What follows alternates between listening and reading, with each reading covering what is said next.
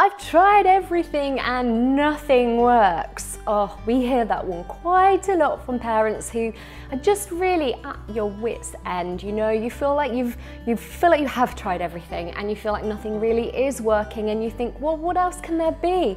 Maybe my child's just different to all the rest. Maybe I've got a unique one that just doesn't fit the usual rules and the usual ideas, and we are just gonna have to put up with this. Well, let me tell you, I thought that was me. And most people think that that's them. And actually, I'm sure there is a solution for you. I'm sure there is. You probably have tried lots of things, and some may have been good, some may have not been, but I want you to consider two major questions today, and we're going to talk a little bit about these. But the first one is, for how long did you try one thing? For how long did you try one thing? Because quite often what we do is we try something, we Google it, or we read it in a book, or we hear it from a friend, and we go, well, that sounds good, right, I'll try that for my child. And you try it, and you may last a couple of days, couple of nights, maybe only a couple of hours, and it doesn't seem to be working, and you don't seem to be getting anywhere. So you go, well, that's not working, and you give it up. Or you try varying it slightly. But actually, really, how long have you stuck with one thing? Have you stuck with one thing for at least 1 week to 10 days? The same thing, even if you didn't feel like it was working? I'm guessing probably not. And if you have, that brings me on to question number 2, which is, how consistent were you? Maybe you did stick with that one thing. Maybe you did stick with it for a week or 2. But were you consistent every step of the way? Or did you sometimes see it through and sometimes cave in, and not intentionally, but actually end up giving a few mixed messages?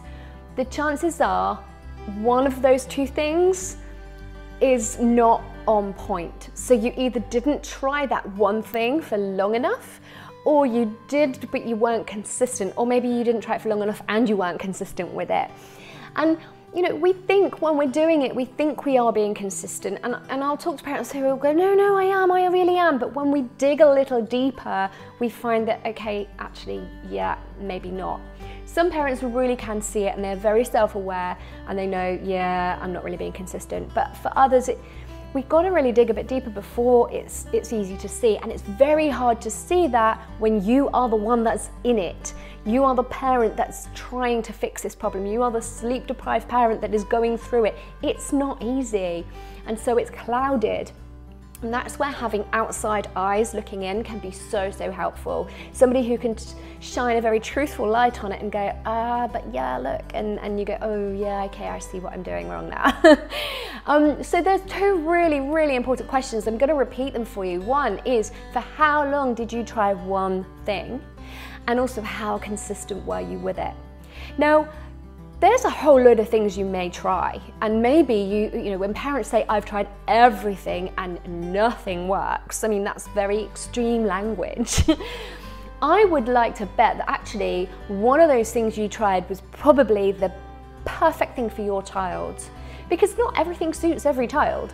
And it's really difficult to pin down exactly what's the right thing and the most ideal thing for that child in that scenario at that particular time in their developmental stage. The chances are you have touched on the ideal thing, but often it's a case of, well, yes, that's the thing to do, but we also need to tweak this bit, and the timing here needs to change, and then with this bit over here. So it's like a lot of pieces of a puzzle and an approach.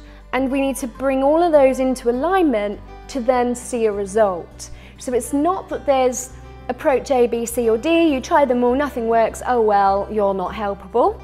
It's actually a case of, well, let's find the right approach for you, let's stick with it, let's be consistent with it, and let's also adjust this timing here, fix this bit here, tweak that thing there, and then we've got a result.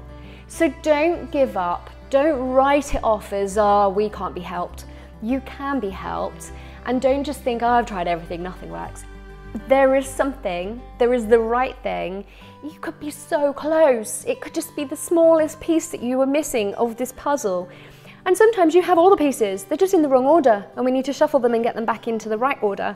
And that's all it takes. But that's what we do here at the Sleep Nanny. We unpick, investigate, and problem solve so that you can get the sleep that you need.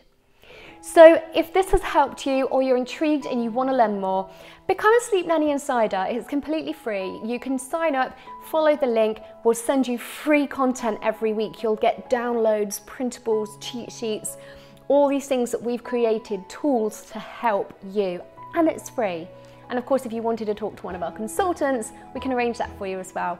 But you are helpable, you can get this on track, and we're here for you.